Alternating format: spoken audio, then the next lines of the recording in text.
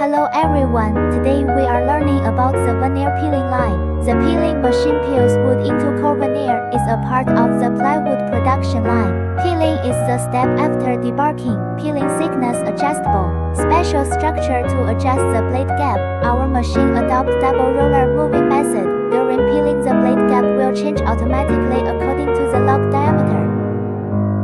The feeding motor is Sinoeuro famous brand servo motor. It can guarantee machine working stable and precise. The thickness of the veneer is accurate. The cutting motor is Sinoeuro servo motor. Have enough power to cut the thick veneer, keep smooth cutting edges and precise size.